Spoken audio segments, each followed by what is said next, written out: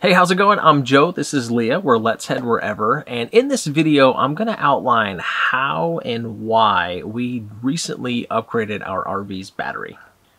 So RVing is more popular than ever, and it's becoming increasingly difficult for us to find full hookup spots while we're on the road. If we want to keep traveling and being able to stay wherever we want, we really needed to do something different with our batteries. On top of that, we left probably the noisiest and tightest campground we've ever been in, and we both really prefer to stay somewhere like this. Yes, this is more my speed. I don't like the tight spots and walking out the front door to a sewer pipe.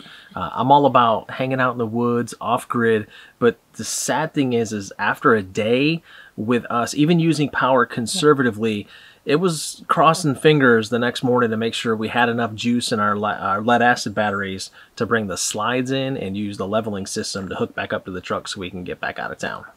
So this won't be a detailed how-to, just a little bit about how we upgraded from our 2 lead-acid batteries to a single 200 amp hour lithium iron phosphate battery from Enduro Power. So while we're talking about taking out these lead-acid batteries, let's talk about a few of the things that led us down the lithium route.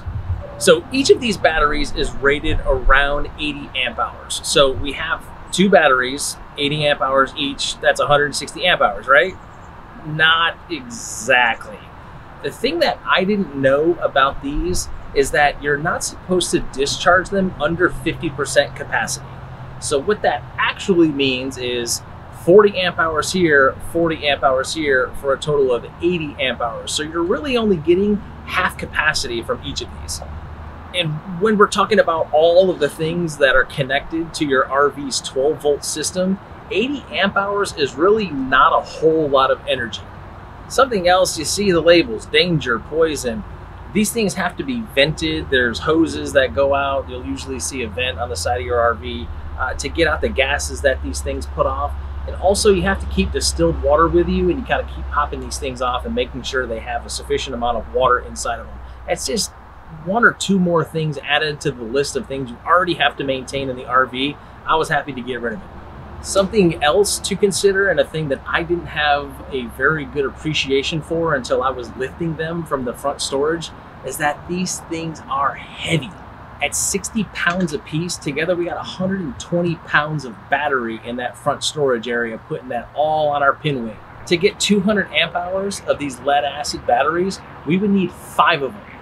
So at 60 pounds a piece, we're talking 300 pounds on the pin, taking away from your truck's payload just to get the amount of capacity from that 143 pound lithium battery. So what made us choose to upgrade to a lithium battery? There's a few reasons. The first one is, we just talked about the lead acid batteries, 50% discharge rate. With a lithium battery, that's gone. We have a 200 amp hour battery. We can use all 200 amp hours of that battery. Run it to 0, charge it back up, no big deal. It's not going to do any damage to the battery. Another nice thing is that the Enduro Power battery only loses 3% of its charge each month that it's not being used. It's not as big of a deal to us as full-timers, but if you're a weekender and you've got it in storage, that can make a big difference. For us, we've dropped it off to service a couple times, and even though we used the battery disconnect, by the time we picked it up, it was completely dead, and it was a big pain. Yeah, and a major thing for me is the lifespan of these batteries. So the Enduro Power battery that we have, 10 years. It goes 3,000 to 5,000 charge cycles, and even then you still have 75 to 80% of that battery's original capacity. I think lead acid, we're talking like 2, maybe 3 years if you're lucky. So 10-year life, I'm all about that. It'll last forever. Yes. All right, so there's several reasons why we chose Enduro Power batteries over some of the China Direct brands or the big brand battery that's out there. And one of the big ones for us was space savings. So the Enduro Power batteries are made with a 25% smaller case than other lithium batteries on the market. Right now, we just have the single 200 amp hour. In the future, if we decide to expand our battery bank to 2 or maybe 3 batteries, when we're talking about a 25% smaller footprint, that adds up when we're talking about multiple batteries. So our space is limited up here. This is what we have. That 25% smaller footprint is massive for us. So we've mentioned a few times, we have a 200 amp hour battery. And one of the cool things about Enduro Power Batteries is they have multiple capacities. They have 50 amp hour, 100 amp hour, 200, and even a 300 amp hour lithium battery. And that's significant because if space is a concern like it is with us, and you say you need 300 amp hours, instead of buying 3 individual 100 amp hour batteries, you can just buy one 300 amp hour battery. Then you're dealing with this battery here, not all this battery here. And when we talk about the cost savings of doing that, buying one battery, 200 amp hour, 300 amp hour, over multiple 100 amp hour batteries, we're talking savings literally hundreds and hundreds of dollars. Okay, so let's talk specs. On our Enduro Power Battery, if you look at the specifications of that and compare it to the big brand battery, you're going to see that the specs same or better, and we're saving hundreds of dollars. If you want to compare the Enduro Power Battery against one of the cheaper options, China Direct brand, some of the wholesale club bundles, look close because, and especially with the charge cycles, you're going to find that you have way more charge cycles on an Enduro Power Battery, and the money savings just really doesn't add up for that. And we also like that Enduro Power Batteries is owned and operated here in the US, and the co-owner is an RVer himself. So for our project, we actually did 3 different things. The lithium battery itself, we installed a Victron Smart Shunt, which I'll talk about that in a second. And the third thing that you're not going to be able to see because it's behind the basement wall is we replaced our converter. The reason that we upgraded our converter is because ours did not have the lithium charge profile on there. Before you mess with yours, check, because a lot of the newer models have both the lead acid charging and the lithium charge profile on there, so you may be able to get away without doing that.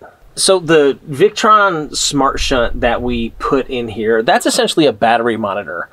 They have a cool app where I can go and pull up the current state of the battery. It'll show me the current charge, how much amperage we're using, basically a snapshot of what's going on with the battery. And the reason we went with Victron, there are certainly cheaper options out there. Down the road, if we put an inverter in, chances are we're going to end up going with Victron anyways, because they put together some great devices for this type of deal. And all the Victron devices, they interface and talk well with each other. So that was just a kind of thinking ahead step to put the Victron Smart Shunt in there. I actually recorded the entire process, me pulling out all the old batteries and putting all the new components in there. I'll go over some of the highlights right now and show those to you.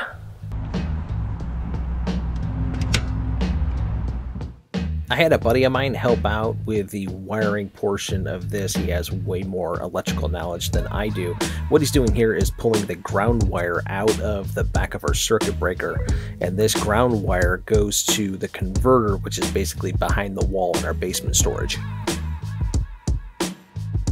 And this is the new converter that we're going to be putting in to replace ours, and it does have that lithium switch on the back to get that 14.6 volt charge. And here we're removing the screws to pull out that old converter. So this is the new converter. We're just putting that ground wire back through here.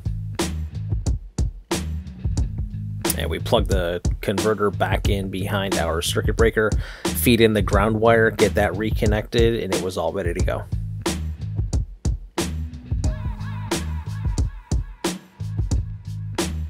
Here's a speed run. I'm going in disconnecting our existing lead acid batteries. Going to pull those out, remove the box, and then we're in good shape to go ahead and put the new battery, the shunt, and the corresponding wires in.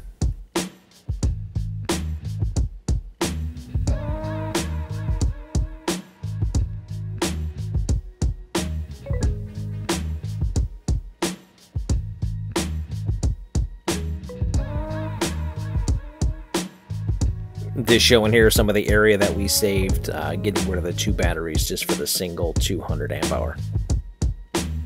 And as I'm putting this in here, you can see it's a little bit longer than a single lead acid. It's about 1.5 size the lead acid, but again, it's only 43 pounds, so getting that in there was a heck of a lot easier than trying to get those 60 pounders out of there. And over the next couple minutes, you're going to see me installing the Smart Shunt. I'm just going to screw it into the wall, get those wires hooked up, and then eventually you're going to see me connecting that all back over to the battery.